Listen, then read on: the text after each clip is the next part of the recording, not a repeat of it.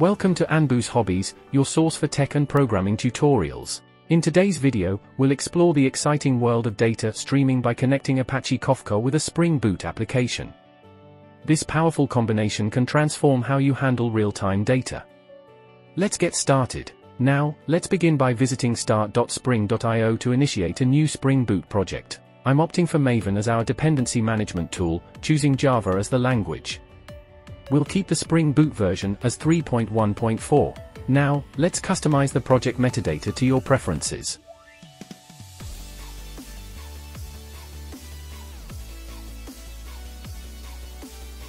Next, we'll include the Kafka and DevTools dependencies to enhance our project.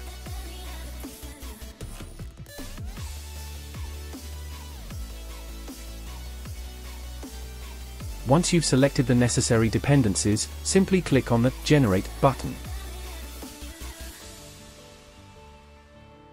Now, extract the downloaded file into a folder of your choice.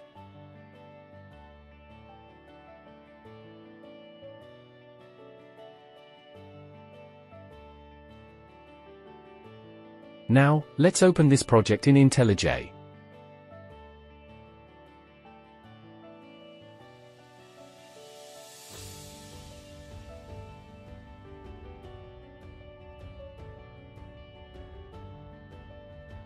We've successfully loaded the project into IntelliJ.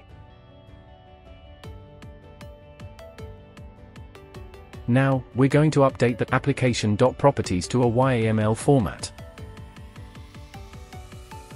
Let's start the application and ensure everything is working smoothly.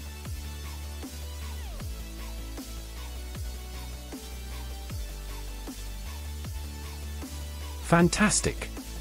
The application has started and ended without any issues. Now, let's proceed to update the application.yml file with the Kafka configuration details. Our Kafka server is already up and running locally on port 9092. We'll now update the application.yml to configure the consumer and producer properties accordingly.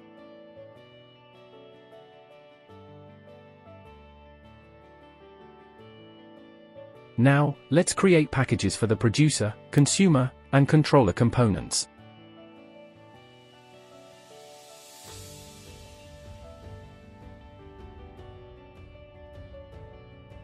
To begin, we'll create a message producer using the KafkaTemplate. We'll define a method that accepts a topic and a message as input parameters. We'll then auto-wire the KafkaTemplate and call the send method with the specified topic and message.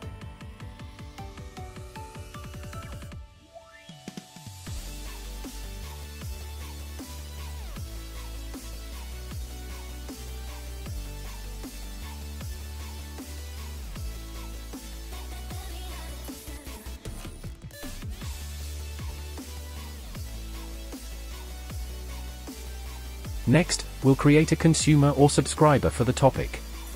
We'll define a method that accepts the message and annotate it with Kafka Listener, specifying the topic and group ID. This method will print the message whenever there's a message pushed to the topic.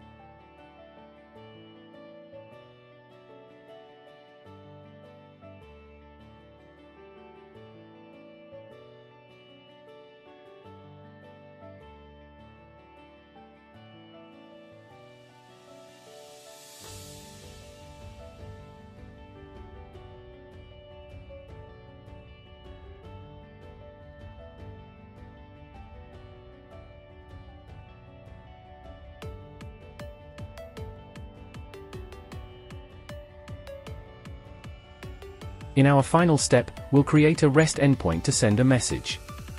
We'll auto-wire that message producer and use the sendMessage method to send the message to the topic.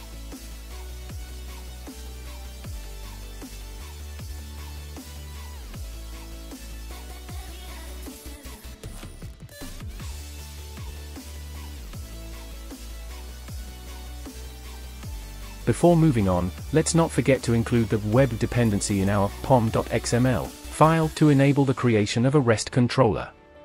After adding the dependency, we'll reload the project's dependencies.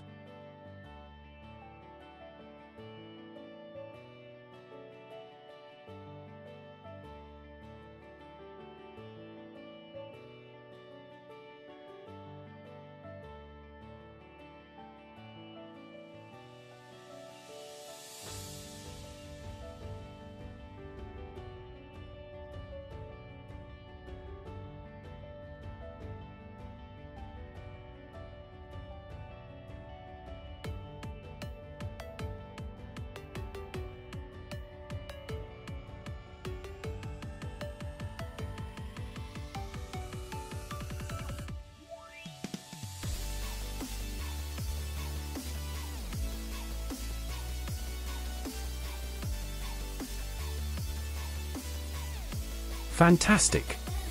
With everything set up, it's time to start our application.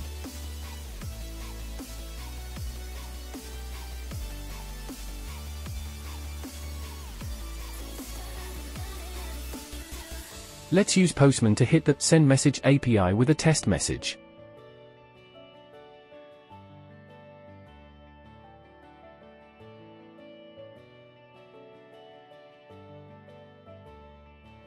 As you can observe from the console, the message has been successfully received by the subscriber.